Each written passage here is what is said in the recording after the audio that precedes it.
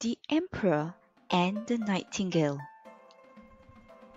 Once upon a time, there was an emperor of China who lived in a magnificent palace.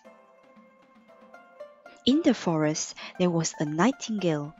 It looked strange but had a beautiful voice.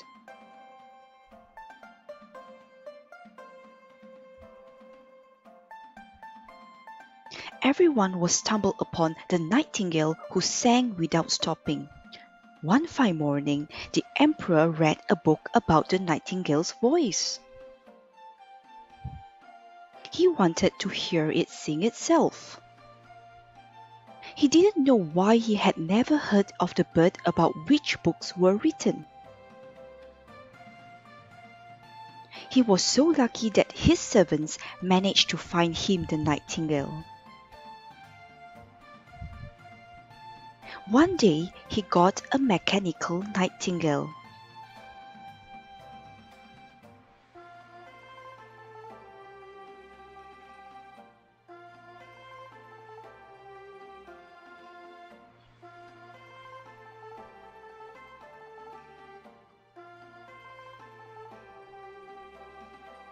He had forgotten the real nightingale.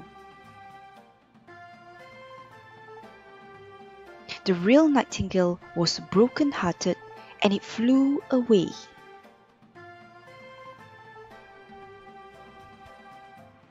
One year later, the mechanical nightingale got broken.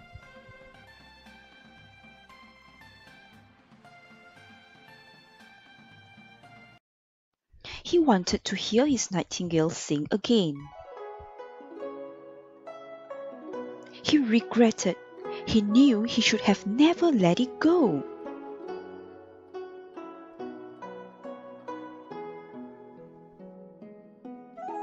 When he looked to the window, he was surprised.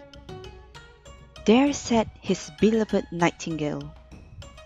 He asked him to stay in the palace forever. The emperor was happy.